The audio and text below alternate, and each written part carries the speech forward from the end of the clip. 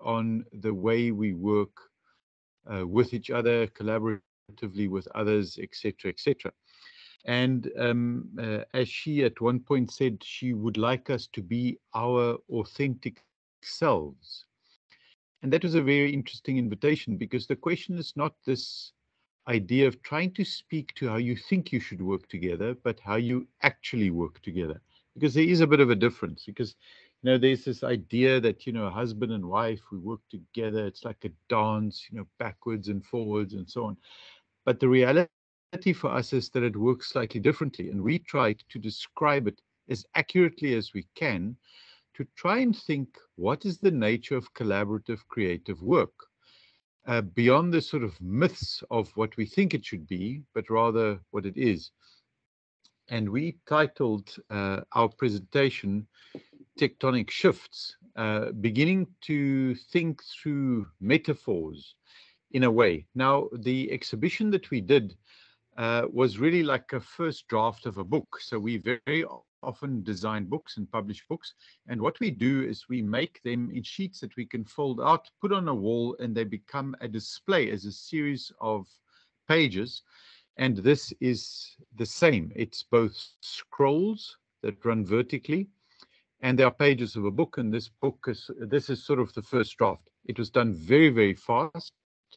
And it was done under the idea of focusing on decoloniality and decarbonization.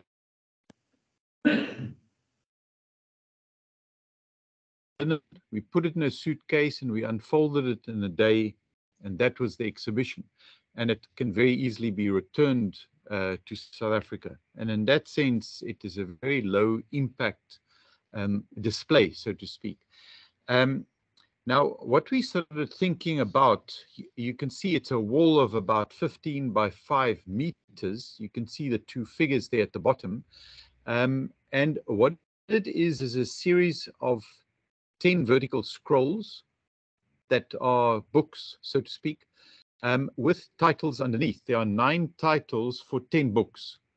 And the 9 titles reflect on issues that's just in the studio at the moment.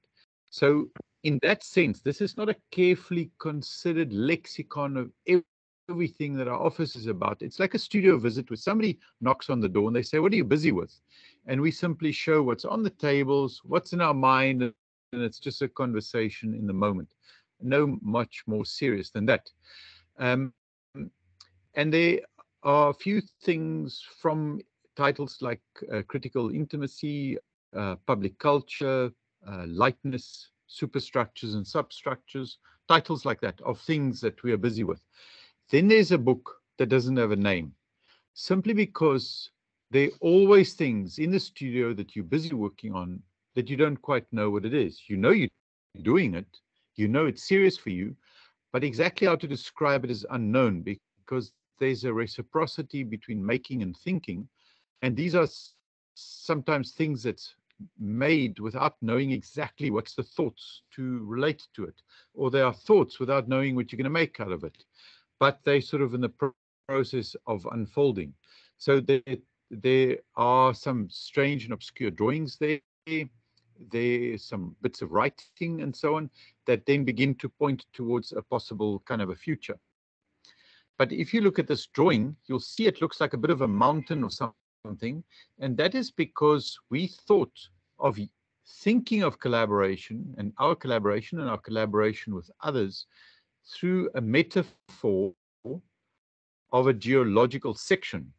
Now, in terms of a geological section, is that it has struck us that Ilze and I are quite different individuals, and we work in a very different way. So we might be married, we have children, we sit next to each other in the office, we work together all day, but we work in a different way, we focus on different things, we have different personalities.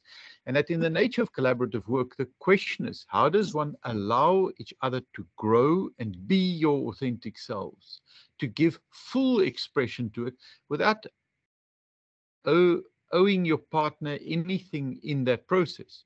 In other words, you don't have to grow towards them. You can grow in whichever way you want.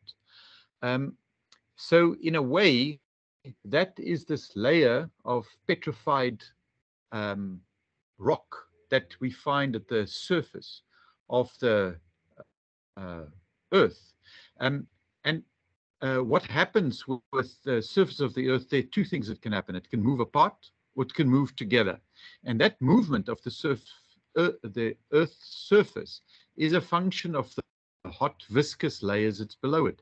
So if the hot viscous layers are moving in currents away from each other, it causes a tectonic rift. It causes the coast, the edge of a continent, etc., etc.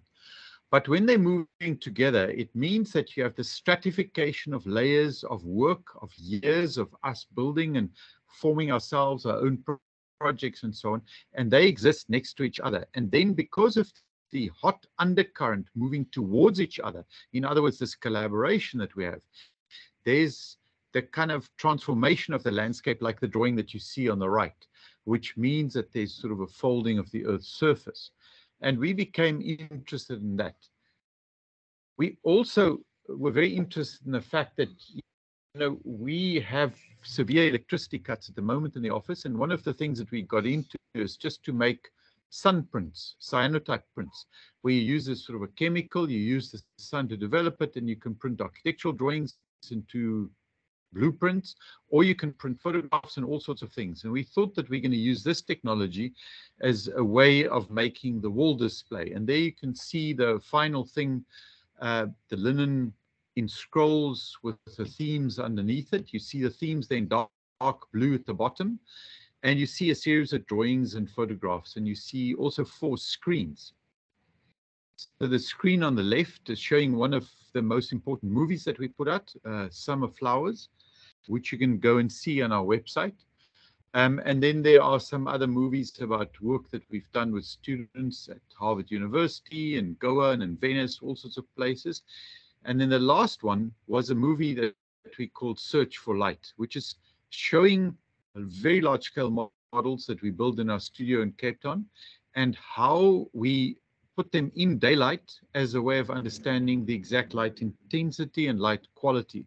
And you can see in this, this is in a way like photographs that you'd find on a studio table of things that we're busy looking at. So there you get some sense of what it looks like and feels like.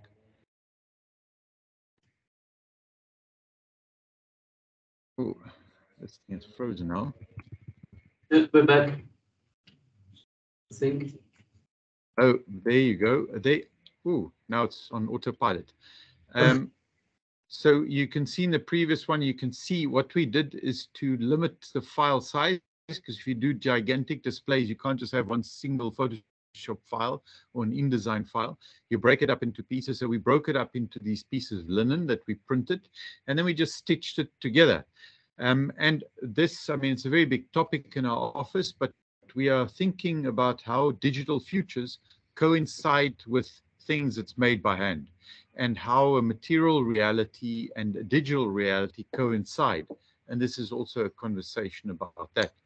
And then in the display were some photographs, and some of these photographs are photographs that we ponder on for years. This is probably the most famous photograph in our office, of a photograph that is hanging here in the office that we've been thinking about. In short, thinking about how infrastructure is built around what we have, around the things that people have, and around their knowledge, rather than the sort of structure in the back. And then what we did for the Venice Biennale is that we made a series of drawings that take things that's happened that we don't have photographs of, and we reduce them to drawings. So this was a funeral that we organized for a building, which was a public building, a cinema. And with that was a funeral march down the main road, down to a cafe. And we have films of it, we have loose photos, but never anything that summarized it. So we made some of those drawings. We made some drawings that are not completely rational, complete sections through buildings, but that show portions of buildings, or things like this, that then show portions of buildings. And photographs of buildings and so on. But in short, you can cut out of it, is that what this was is to just show the things that we are busy considering, and to make the statement that in the nature of collaboration, you can, in the nature of collaboration, you have the need for each one of the parties who collaborate to be able to be themselves, with the others trusting them that they're going to do good stuff as they're doing it. But it is not to grow into one sort of unit. We don't think that is, if Ilze and I start wearing the same tracksuits, it's not going to make things better. It's going to make it worse. And in that sense, there is the sense of the sort of articulated petrified rock. It solidifies into a series of projects. They might be similar, they might be different, but that the necessity for collaboration is to allow each other to be who they are from their own subjectivities and from their own subconscious, in a way. I'll maybe just leave it there. Thank you. I'm going to move on to the second half of the presentation, which is dealing with more specific projects. That is, okay, it's actually framed within this work. Now, I have no idea how to, oh, so stop sharing. Okay, there we go. Sorry. We are used to Zoom. Teams Please always give us forgive trouble. me. We don't know if it's a continental thing or whether we're stupid. Very stupid. It's not continental, it's institutional. Yes. Okay, let me just close Meant this. to torment us. No, close. So at least we didn't burn a whole lot of fossil fuels to get to you to Yeah. give this lecture, but it's not as satisfying as being with you. Hey, yeah. But it's, We see your faces now. We didn't see you before. Okay. It's lagging already. No, they're not sensitivities. It's lagging a lot. Okay, wait.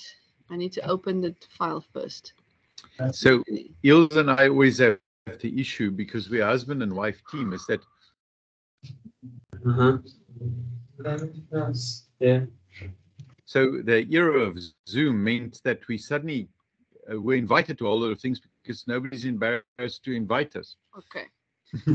So do you see that? Yeah. Yeah, we see it. Okay, so now I'm going to full screen, so it should be there. All right, so I've titled this talk Some Notes from Cape Town, because there is obviously a very historic conversation between Cape Town and Holland, as I probably do not have to go into much. Cape Town being the kind of space where the colonial encounter happened between indigenous Cape Townians and the Dutch. So these are kind of thinking through what is actually happening spatially from our practice in Cape Town and talking to you guys in Holland, right, as a Dutch audience. And one of the things that I think I'm going to just briefly touch on is a project that we invested quite a lot of our time in, and it has to do with a factory that was designed by two architects. One is actually a Dutch architect, the one called Henk Niggeman, and his partner, whose name I literally just forget, Max Polikansky, and Andrews. Doug Andrews. So they designed a factory in Cape Town in the 1940s. And what you see on the screen is one of the rooms in this factory, and it's in fact the canteen of this factory. And what you see me cutting up now is one part of the canteen called the tea wheel. And what happened in this room is that the workers, who at this point separated in terms of their race, in terms of their gender, and in terms of their class, were given this opportunity to have a tea break, but also constructed within the way that the factory bosses wanted them to have their tea, which was very quickly. And the tea wheel was a way of distributing the tea in a manner that would be efficient. And people would line up next to the tea wheel, grab their cup of tea, and then go sit next to the tea wheel and have their have their 5-minute break.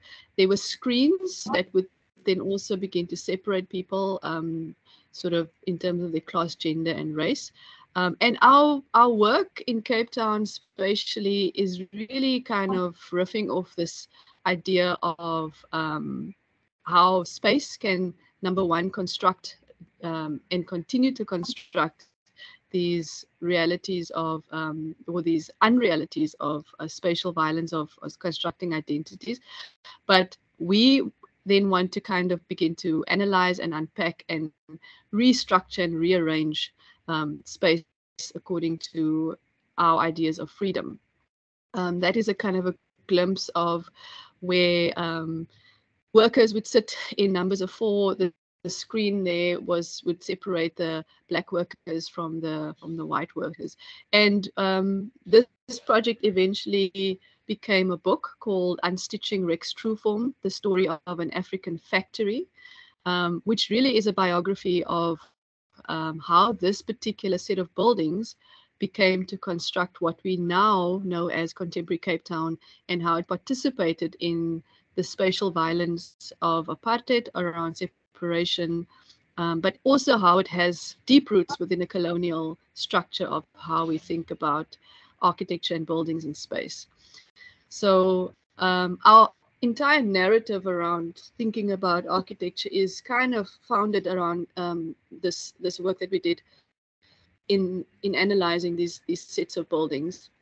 These sets of buildings have a particular personal attachment for me, because many of my ancestors and my family members worked in factories like these, and they were seamstresses, and they were weavers and in the cutting rooms, and these particular buildings have a very special place in the social imagination of not only my family but many families of Cape Town, many other families in Cape Town. So as an architect, I began to look at both the kind of technical study of the building, but also the social history, and trying to understand what is the colonial legacy or the apartheid legacy of these buildings, and how we can begin to construct spaces of freedom around that. Another image I would like to share with you is also a kind of foundational image of a project that we are actually nearing completion with in one of the neighborhoods around next to our practice, which is an art school for the University of the Western Cape. When we started researching our approach to this building, we came across this image of enslaved people, or recently enslaved people, and it's a gray area in terms of how this image was taken post the abolition of slavery. But what you see in this image is essentially enslaved people from Indonesia, from Malaysia, from Sierra Leone, that came to the Cape because of the Dutch colonial slave enterprise, and how this architecture that is constructed around their practices of commerce, of gathering, of being, is in the foreground of the colonial architecture that you see in the background. And we've also looked at these images very particularly to understand the spatial logics around that, because on the one hand, the colonial architecture is in the background, but it is sort of depicted as very stable, very strong, and very omnipresent in a way, whereas the architecture of enslaved people is in the foreground, but it is a precarious state. It's a state of nomadism. It's a state of kind of it's a mobile state, and this is the current situation as well, where you have the kind of state infrastructure which is sort of omnipresent and in the background, and you have sort of an informalized structure in the foreground. So this picture became very important for us to kind of think through how we approach our current stability, our current situation. So what I'm going to move through then is a particular project that we were lucky to have in our office, or lucky, not lucky, but it was a challenge to our office as we were commissioned to do this. But essentially, we were approached to look at the museum that once was the last resting place for Cecil John Rhodes. For those who don't know, but Cecil John Rhodes was one of the prime imperialist and architects of apartheid in South Africa. And this house is dedicated to his legacy.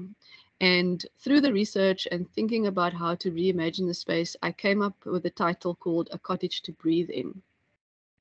So let me start with the kind of a quotation from a writer called Bessie Head.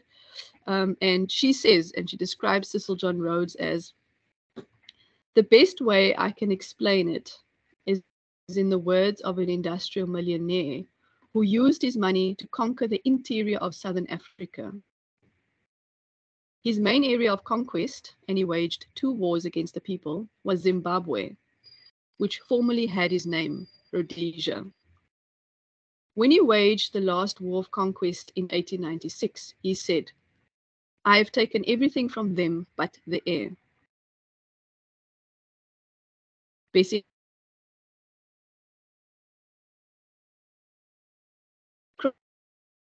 person and you feel choked. You feel like even the air has been taken because so many vast areas has been reserved for white occupation only. There's nothing there for Black people. So like I said, in mid-2021, we were appointed through a public tender process by the City of Cape Town to develop a conservation management plan for the Rhodes Cottage. And that's just an image of evoking the memory of Bessie Head, the person behind that quotation. But the scope of the work included writing a statement of significance based on the history of the site of this cottage, strengths, weaknesses, opportunities, and threats, and an action plan that would cover the management of the site in terms of securing public safety, site conservation, education, and research. In other words, we were awarded the task of outlining how this building should be managed for public use. But in order for us to really take on this task mindfully and creatively, we first had to understand the building and its historic presence for ourselves. And also, this is a building that we never really encountered in our day-to-day life. It's kind of something that we know about, but we also don't really encounter. So we aligned our thinking with the opening epigraph of what Bessie Head said, the voice of Bessie Head. And then if we think about what she said, we really couldn't approach this in a politically neutral way, even though it looks like a very sort of harmless little cottage. So the building is a modest but stately sea-facing cottage along False Bay of Cape Town, and functions today as a house museum dedicated to the life of Cecil John Rhodes, as I've just mentioned. It formed part of Rhodes's very large estate, an estate that included the University of Cape Town, Grooteskier Manor House, as well as Boschendal Farm and Kirstenbosch Gardens. But Rhodes acquired this humble cottage in 1899 in Muizenberg, and which at that time, the area only consisted of a few farms and a number of fishing huts, as you see in the photograph. And it was really a kind of a space, a working space for people to survive off the land and the sea. The timing of Rhodes' purchase and his use of the house coincided with the South African War, which unfolded between 1899 and 1902. And the war officially began in October 1899, in part as a consequence, actually, of the failed Jameson raid, which was instigated by Rhodes and his compatriots in 1885. There was also a camp that was set up to house some of the injured soldiers from the war, and was the space right in front of the cottage was used as a space for recuperation for injured soldiers of that war. But the war ended in 1902, and a few months after Rhodes's death. And despite owning many more illustrious and expansive properties in Cape Town, he chose this humble cottage near the Atlantic Ocean, to recuperate, and also because he was ill. He actually suffered from a respiratory disease. He couldn't breathe properly. He was always in need of fresh air to be able to be stable. And in this house, he actually, towards the end of his life, he died in this house, and he ordered some of the people that were his servants to knock just a hole through one of the walls, just crudely knock a wall, not even to make a window, but he asked people to knock a hole through the wall so that the air could just come through and he could breathe. So in this talk, I could really include a lot more details of his death. For instance, the fact that the South African government actually organized a state funeral for Rhodes, but not just a funeral, but his body needed to be transported from Muizenberg to Zimbabwe, 2,000 kilometers away, to the Matopo Hills. And in that process of this funeral, this like epic funeral procession, it would stop in the major towns along Southern Africa, and people would then pay respect. There wasn't a railway that could actually do this job at the time, so the railway tracks were actually under construction as this funeral procession was happening, and that work was mainly done by Black Zimbabweans at the time. So in the house at the moment, you don't hear really of the kind of violence around orchestrating something like the funeral. You only sort of hear the triumphant side of Rhodes and the kind of thinking about him as a mining magnate and an imperialist. There are minor sort of, thinkings around, minor notes about him as not being a complete hero, but the dominant history of him in that cottage is of him being this kind of very important, significant character in this time. For instance, you also don't see or hear this album that Hugh Masekela wrote or composed in 1976, calling Cecil John Rhodes a colonial man, a special kind of song written in protest against Rhodes. You also don't, for instance, see books by Dambutso Marashera, who grew up in the post-Rhodes era and suffered many of the kind of colonial consequences of Cecil John Rhodes' oppression of Southern Africans, and wrote about it in this book called House of Hunger. But more importantly and more curiously, you don't see the contemporary kind of protests against Cecil John Rhodes that happened in 2015 at the University of Cape Town, University of the Western Cape, and other universities in Cape Town, asking and really agitating for a revision of Rhodes's memory and memorializing a revision and a protest that actually ended up with the taking down of his statue at the university. I'm referring here particularly to the Rhodes Must Fall movement. So these notes, these kinds of counter narratives is not at all in the museum as we see it today. So the task of this, this conservation management plan that we did for the city of Cape Town was complex. So we needed, on the one hand, to give them a sense that, or give them a plan of how to maintain this building, but at the same time also give them a direction or a proposal of how to revise the narrative that's within the space. And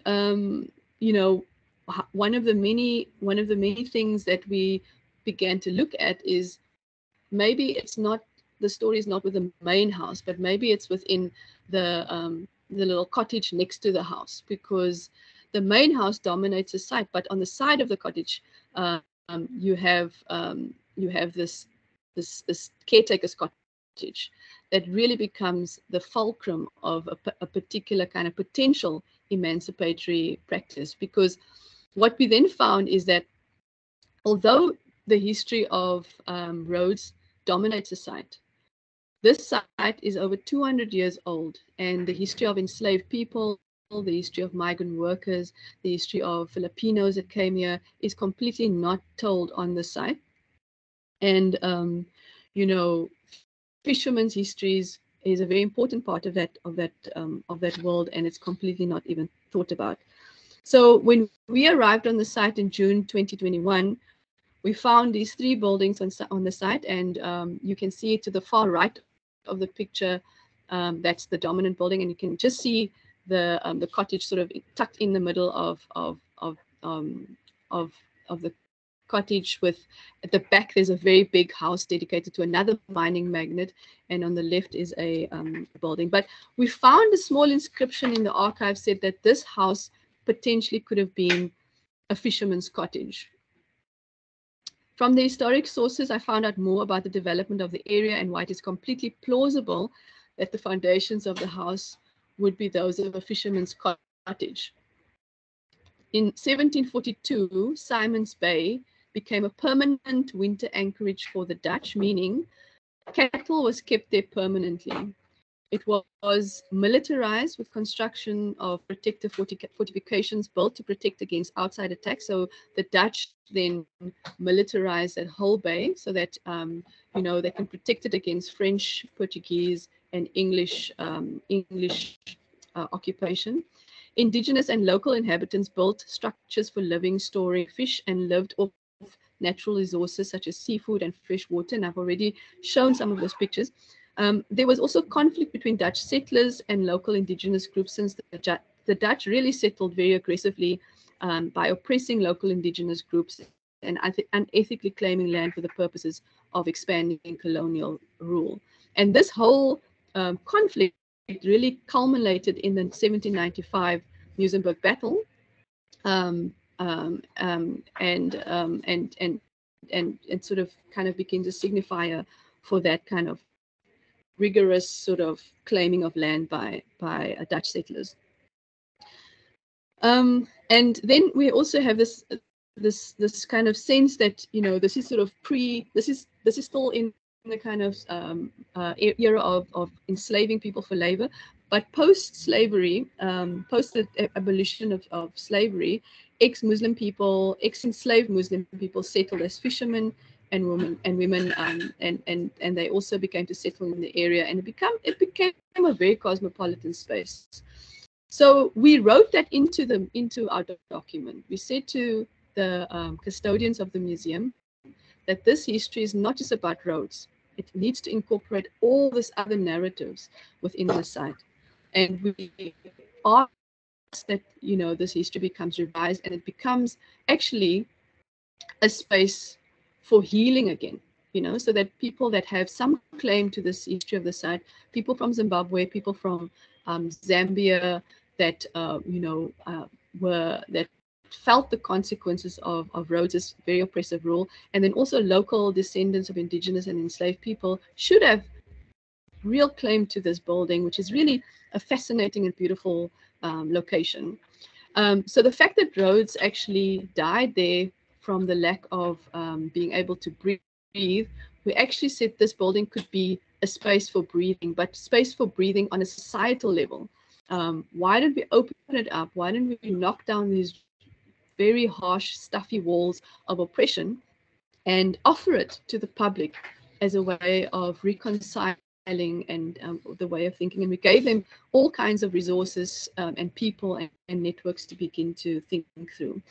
But then we got a you know, this is also just linking back to Bessie Head and how she described her house in Serowe, where she describes it also as a space of breathing and a space of welcoming, and as a kind of a signifier of what Rhodes Cottage could potentially be if it is opened up for as a societal healing space.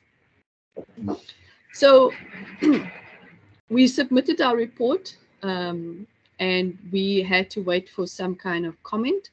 And the one comment is, the one body that comments is the Muizenberg Historical Conservation Society. I call them the Muizenberg Hysterical Conservation Society, because they are the ones that are actually so, you know,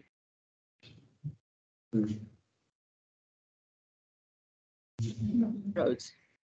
They then wrote back an 11-page comment to our report, asking for all kinds of things and commenting on various parts of the report. But some of the things that they said was that even though our plan and our ethics of engagements was largely approved by the City of Cape Town, the main stakeholder, the Muizenberg Historical Conservation Society heavily opposed the plan, and they said that we were proposing to delegitimize the property and Cecil John Rhodes and completely erase him, and also to relegate him to a dark corner and thoroughly cancel him in the most brutal terms. This is a quotation from their commenting, from their comments. They also said that we as architects should be neutral, and our activism slant is unprofessional, and that our references to various settler colonial regimes that claimed ownership of the land are disparaging remarks aimed at nothing more than the cancellation of white society. They also said that our proposal was viciously anti-white, and that the fact that we want to dwell on the projects of, or the violent projects of enslaved people's histories, they called that emotive. But finally, and this was really the kind of, really struck a chord with me in terms of how vicious these comments were in terms of coming back to us. They actually referred to one of our texts where we said that, you know, this is a landscape that is also about, you know, linking back to indigenous histories and indigenous people. They said that we shouldn't really consider that because the Khoi, was the indigenous people being referred to, were largely extirpated and, you know, extirpated by smallpox, and in sociological, and this is a quotation, in sociological terms, they were displaced by a more powerful society. So the argument was that we shouldn't really be looking at indigenous histories because, you know, they were replaced by more powerful society, which is, you know, Rhodes, the society that then attaches themselves to the Rhodes legacy. Horrible, in our opinion. But we were prepared for some pushback, but the extent to which it would reveal certain parts of society's passion for denying historical spatial violence, this was really an unwelcome surprise. It reinforced also our sense that we need to continue this work of archaeology of, you know, tracing, of being, you know, very upfront about foregrounding indigenous histories, indigenous and, you know, oppressed architectures. And, you know,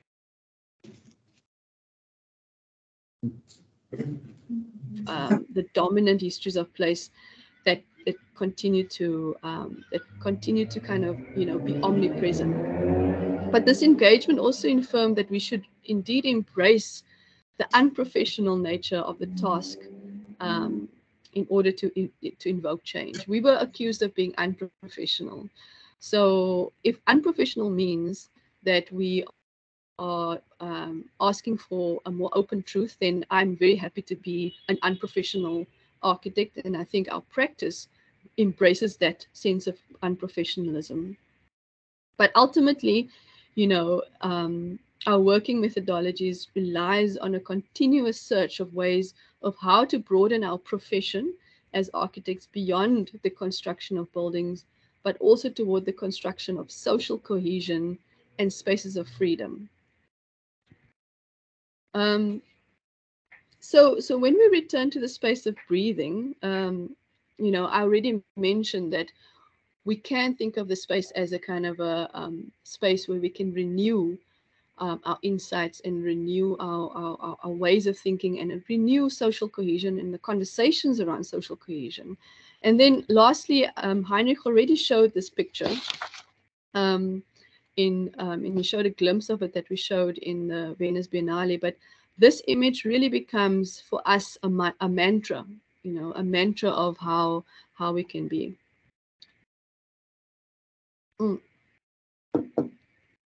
This image is around this idea that we've attached ourselves to, and it's an idea that was crafted by the Black radical tradition scholar Fred Moten and Manolo Callahan, who is a peace worker and peace scholar working in the United States.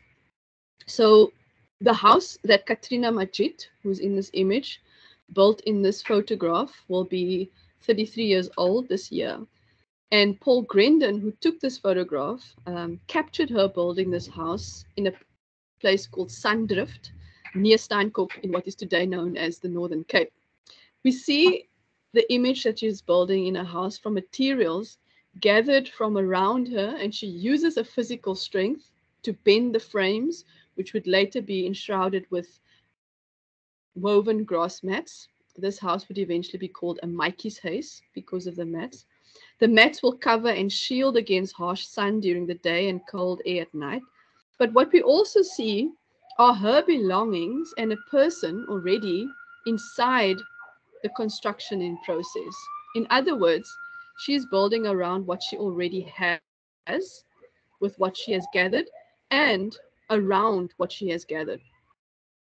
So at traditional architecture schools, from the ones that I definitely attended at the University of Cape Town, a very colonial institution with a very colonial episteme, we do not learn about this particular intelligence of building. And if we do, it is framed as a tradition of the past rather than a practice of the present. Like I said, this building is 33 years old. When we learn to make buildings in architecture schools, the traditional curriculum demands that we conceive of the new building as a potential new and empty space, later to be filled with things accumulated over time. We know about the idea of the tabula rasa, the so-called clean slate, and this dominates the standard curriculum. It's a very colonial idea of, you know, the empty land. You know, that is how colonial settlers encounter these new worlds. Empty sites, vacant lots, and open land is assumed and often a prerequisite there to fill with new innovative ideas held together with walls that would divide up in the service space and served spaces, the public spaces from the private spaces. Clarity and order is equated with elegance and sophistication. But what we really see in this photograph is a demonstration of a particular habit of assembly, a knowledge of construction, and a method of gathering that does not easily distinguish between what is gathered and who is gathering. There's no linear notion and distinction between when is the time to gather and when is the space ready for gathering. Instead, we see a construction of life where both happens simultaneously, alongside each other and with other things. The water tank, which you see in the background, is captured linking with the construction of the Ronde Huis, Mikey's Huis, and it isn't seen as a part, like a separate part. The simultaneity of all orders captured in the image is a design intelligence worthy of paying attention to. And if we are serious about building new freedoms, new worlds, and habits, we should really pay attention to the practice that we see in this photograph. Thank you very much.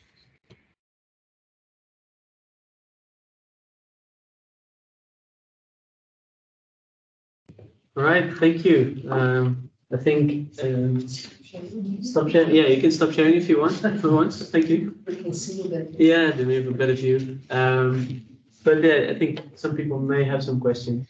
Okay. Thank you. Some questions. People. Right. Huh? How's everybody feeling after that? Are we feeling good? Are we feeling disturbed? Unsettled? Yeah. It's not easy. These conversations are never easy. It's meant to kind of, you know, help us think through. But what I try to also just figure out is like, how can we both analyze and both be analytical and critical, but also begin to construct freedom, because we as Notes from Cape Town, we cannot just be disabled by the colonial enterprise. We've enabled ourselves. We definitely are kind of thinking about how do we actually what are our own emancipatory spatial practices, and we look at people like Katrina Majid, we look at people like Bessie Head, we look at people like Fred Moten. These are not technically or they're not disciplined. They're not within the discipline of architecture, but for us, they are very strong spatial practitioners of other, and we've got a kind of a roll call of people that we look to help us think through. So I've also read the article that you sent us, and we also attached it to the email we sent out to the students. And what actually I cannot wrap my head around is the situation with the museum and the position it's taken. I mean, looking at the history as it is, you would assume that the museum would look at an equal history and would look at it with an open view, and would try to incorporate all kinds of people, right? So yes. How now the situation is with the project, and what happened after the 11-page report was submitted, and also your response, because you wrote the article, so I'm guessing that's one of the outputs you've used, and how is this continuing? So I can report to say that the museum custodians, the Muizenberg Historical Conservation Body, they actually represent both a very marginal and a very dominant voice. It's a simultaneous position because they occupy the site, but at the same time they actually don't have a lot of power in terms of making decisions. Those decisions are lying with heritage authorities as well as the City of Cape Town. The City of Cape Town has, rented this building out, and they've got a 5-year lease. And once that 5-year lease is up, they have to find a new tenant and they have to find a new logic for it. But so our proposal has been unanimously supported by Heritage Western Cape. They embrace the everything in there, so they're not even giving the museum owners any time of day. But at the same time, there's a popular kind of hanging on to this history, which is also very, very strong. Just yesterday, I was, it was amazing, but there's a student at UCT that written a whole essay on the museum, incorporating the work that we did. And after hearing about what we proposed, he's actually written this essay as a kind of in support of our proposal, and in support of the movement, and trying to be in solidarity with that, but also speak back to the museum owners and say, look, guys, this is really regressive. We need to move on. And there's good ideas here to do that. And I think the essay in Architectures of Refusal, because it is an academic paper and it is landing on some people's desks as research, is making some kind of a difference. All right. Thank you. Anyone can add to it, otherwise I have. Can I ask a question? Of course. Yes. Also for your lecture, and Mr. Wolff as well. I was curious, how does the construct of new space in free way look like? Are you also involved in these kind of construction, or is it just analyzing what is the past? Yeah, so a very good question, and this is something that Heinrich also brings up quite often. This lecture is a very small slice of our practice. So there's a much fuller lecture that includes our building projects and how these projects then begin to implement its ways in actual building projects. We make buildings like a very well-known architectural practice, but we made a decision that as a practice that is situated within a post-colonial situation and a situation dealing with coloniality, we cannot be slavishly just making buildings without understanding the foundations of the land, without understanding the nature of the charge of it, without understanding and informing ourselves. So whenever we make an intervention on a site, we need to know the narrative, like the full narrative. And often when you really immerse yourself into the analyzing the site, and our analysis is very directly linked to Fred Moten's thinking around you analyze anti-blackness in service of eradicating it, right? So we don't analyze aimlessly. It is a very particular purpose for why we analyze, so that we can begin to develop new spatial typologies, new spatial typologies that embraces freedom rather than oppression. Thank you. But, Heinrich also has... I can maybe just say is that we are not transfixed on analysis of the past, although we analyze the past deeply. But so one is to understand what actually happened, to dwell in the horror of that understanding for a moment. But then also is to understand that we all were brought up through school, through university education, within another epistemology. Yeah. And that what is fundamental about working in a context like this, where you admit something is wrong, but you don't know how, is that you have to educate yourself through knowing the past, and you have to confuse your own certainty. So it's a very deliberate, strange, psychological thing to attack your own certainties and your own knowledge and the basis of your own knowledge. For that, research is fundamental.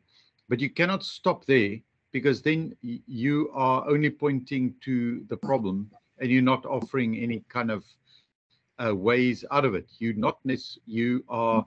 It appears to be pessimistic towards the future by just pointing out how things were amiss in the past.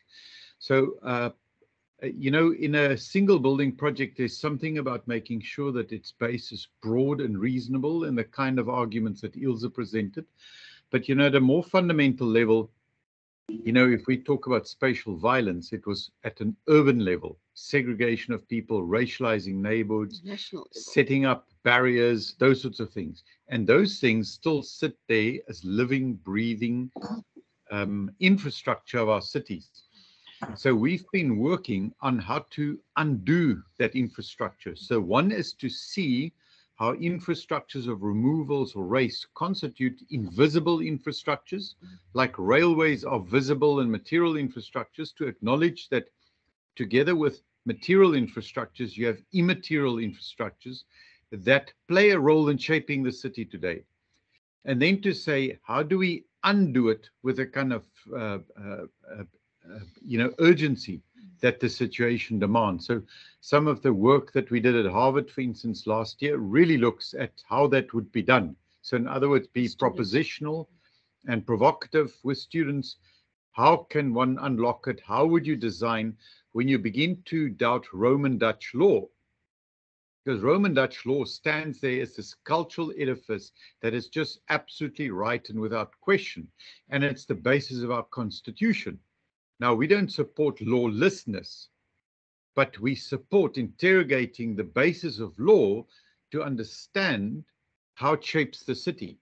And for instance, to give a very simple example, is you have property rights, and those things are balanced towards generally white, generally wealthy people. But because of a history of land alienation, you have people who have an entitlement to land because they were born here. But there's no way in our constitution how those two things are reconciled. So Roman Dutch law protects the one side and is mute on the subject of entitlement, but it shapes the city. So we've been looking at acting out on those entitlements and how that would shape the city, and how it wouldn't just lead to a catastrophic kleptocracy. So we indeed are propositional about these things, and they confront us with this particularities of circumstance, and also our need to collaborate with others in order to achieve these ends. How does this? Yeah, continue. the individual person. It is a collective project. The more pluralities you have, the wider the thing is, because it is obviously can get extremely daunting if you think of it as an individual project. But as soon as you think of it as a network, as a collaborative, as a collective project, every intervention that you make becomes part of a collective spatial logic of emancipation. And it builds society. Yeah. My question was, how does the city of Cape Town now tackle this urban dysfunction that you have? Because if you look at any aerial photo from Cape Town, you see the distinct differences, right? So how is it now currently being treated? These borderlands or these crossings, and are you there also working on that type of projects, or are you trying to steer the conversation in a certain way? It's a very broad question. I don't have one answer for it in terms of the city of Cape Town is a very huge body. It's a very huge system. So our work we work with the City of Cape Town department, in this case, social development. Then we also had a project with public spaces. So I mean, if you look at the policy, if you're asking about the policy, it is a public document. But generally, it is a kind of a bureaucratic stance. It's not a stance that's rooted in a kind of analysis of, it's a liberal stance, in my opinion. I can maybe just add is that the politics in South Africa is strange in that in the rhetoric, everybody talks about the transformation of the cities. Yet, when you look what actually is happening, is that it is.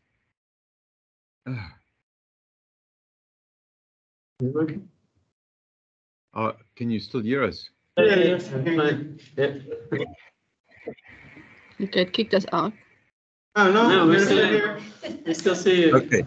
Okay, so we're going to keep on talking. We can see you. But what I'm saying is, so on the one hand, there's the rhetoric of transformation, and the other hand, there's the actuality of what is happening in our cities, and that's pretty much nothing, or a degradation of infrastructure. And what we are trying to do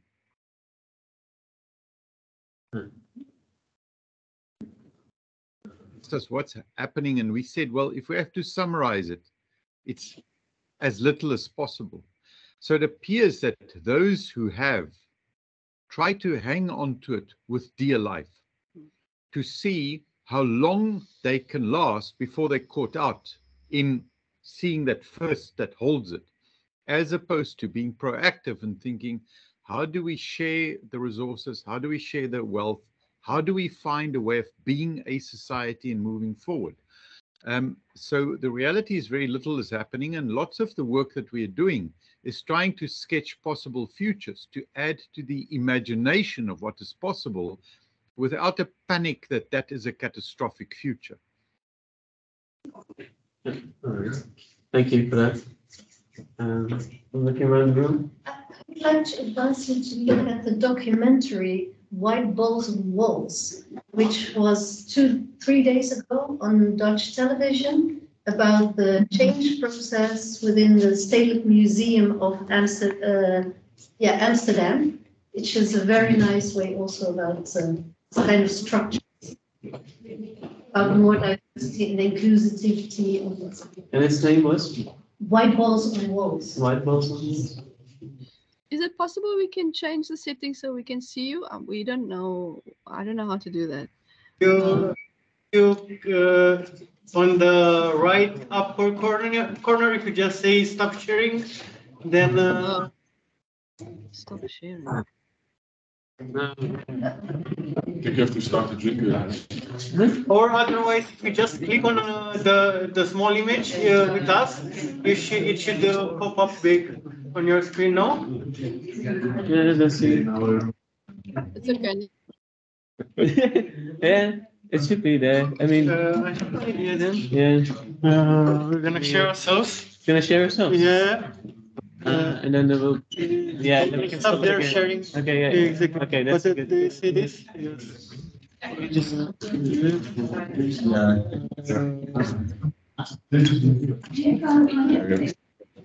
We need to finish it, so here, go first. I think we have to just put suggestions. Sharing, no? Okay, never mind. It's fine. Are there any other questions?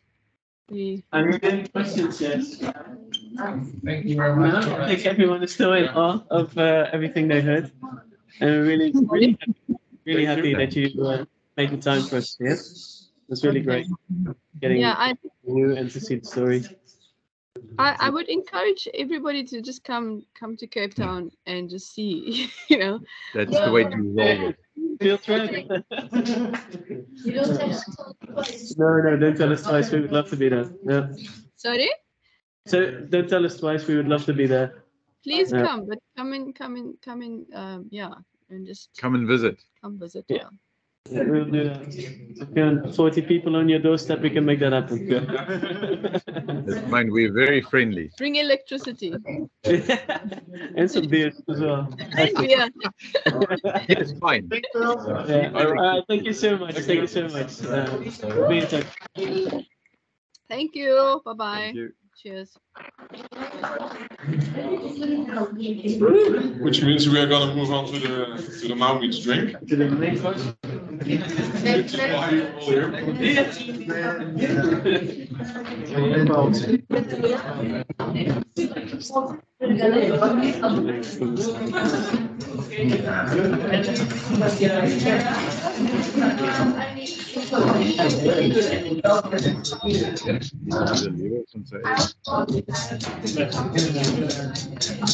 Where do you